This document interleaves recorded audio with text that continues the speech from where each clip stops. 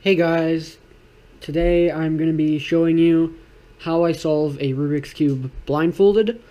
So this isn't really a tutorial, this is more of like a walkthrough of how I do it. So the scramble is going to be on screen. I tried to choose a scramble that had as many cool tricks as I could think of. So, yeah, let's just get started. So, right when I lift the cover and start memorizing, I'm going to look at this sticker right here, because that's my buffer, UFR. So, I'm going to, start seeing where this piece has to go, and this blue has to go to there, which has to go to there. And that, for me, would be N-O, so no. And then this would go to D, and then that would go to V. So N-O-D-V. For corners, I memorize with images. So I would make a mental image and memorize the corners that way. So I have N-O-D-V, so if I was starting, I'd be thinking no driving. So I'd imagine some guy sitting in a car and it wouldn't be moving because he wasn't driving.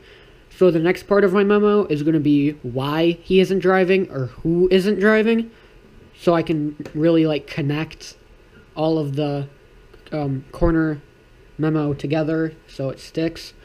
So N-O-D-V-G-Z-J.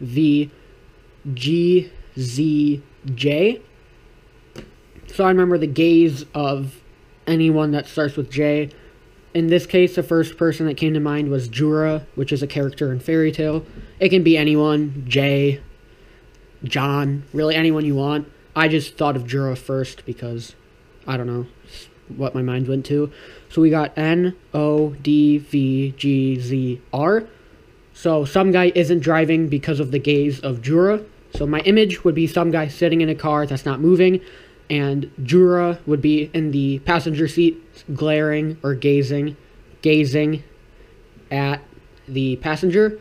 So that would be my corner memo. And something to note about the corner memo is that it had an odd amount of letters. It had 7, which means that I have parity. So if you have parity, you just need to keep that in mind when you start memorizing edges, and I will show you why. So my first my buffer is DF. I'm planning to switch on UF soon, once I'm done with 3 style for corners. In the meantime, my buffer right now is DF. So I see that this goes to T, which goes to V, which goes to Y, which goes to U, which goes to L, which goes to M. And for edges, I use audio, which means I just make sounds with the letters. For example, TV is TIV. And then Y-U-L-M is Yolm, so Tivyolm. And then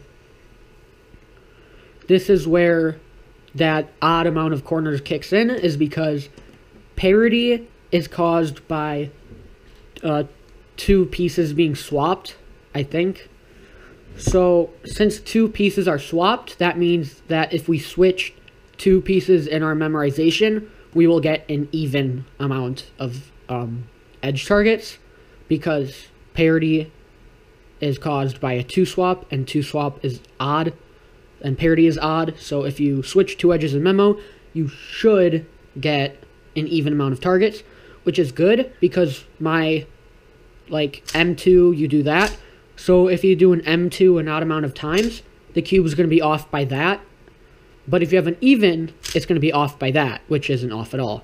So you are going to want to switch any 2 edges on the cube in memo.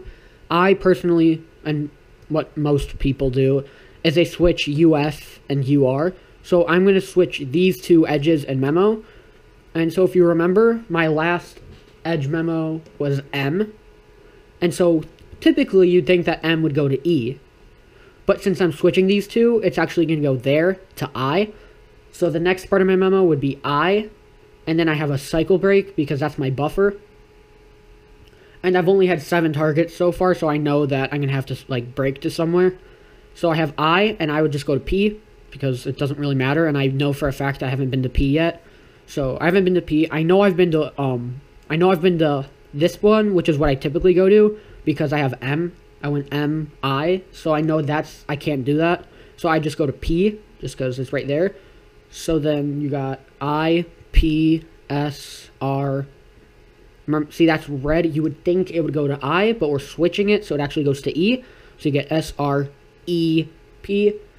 And once I was done with that, I just look around for any flipped edges, and there are none. So then I would blindfold myself because I have my memo all done. So now I would be blindfolded. And so I start with my edges. So I would do TV, and this is just normal M2 setup to UB M2 undo setup. And then setup to V M2 undo setup. That's just typical M2, and it's still typical M2 because I do Y, U, and for U I have to actually do C because it's the second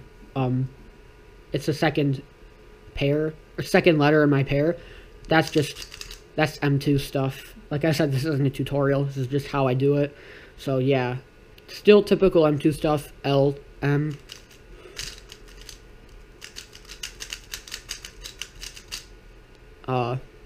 Remember, I actually go to I, not E, so I, P. And then S, R. Here's something that I do that's not actually M2. So I have E to P. And typically you would do an algorithm for P, or for E, because E is not normal because it's in the M slice. So typically you would do an algorithm for that.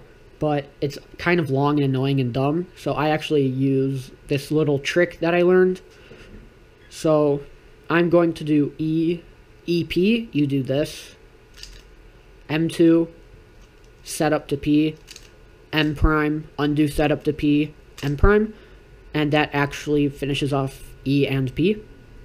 As you can see, remember this should be swapped. So now we have corners, and my edges are solved because remember I switched these two in memo, and then all the others are solved. So I use a method called Orozco, which I will try to explain to my best. So my first two targets are N and O, and with old Pacman you would just do N and then you would do O. The most advanced method, which is called 3-style, well, not most advanced, but the advanced version is 3-style, so you do N, O, and you would do one commutator to solve both N and O.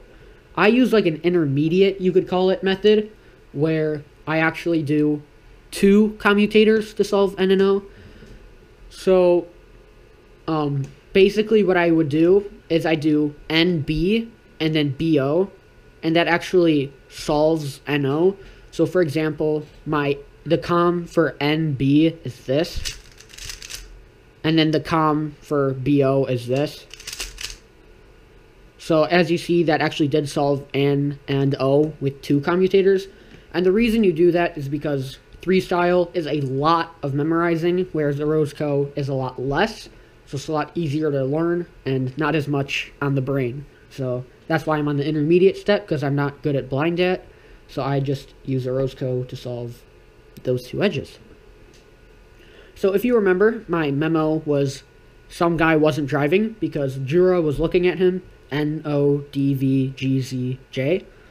So my next would be DV, and I would do DB, which is this, and then BV, which is this, and then GZ. So G is this, and then Z is BZ is that, and so we have 1 letter left, so if we just did the commutator for J, we wouldn't get a solved cube. So what we do instead is we actually use old Pacman for the last target. What you're technically supposed to do is use a parity algorithm, but I don't know those. So I just use old Pacman. So, you know, in old Pacman, the algorithm switches these 2. I swapped these 2 in memo, so you do a U2. and then you do J, but I know since I did the U2, J is actually over here now. So I would do U2, R, but it's J, but it's in the R location, so, which is just Opakman, undo the set it move, and it's solved. That was probably really bad. I'm sorry. That's what I do to solve Rubik's Cube blindfolded. This video is a little long, but I tried to include everything. My explanations were probably pretty trash. That's about it. Yeah, thanks for watching. Bye.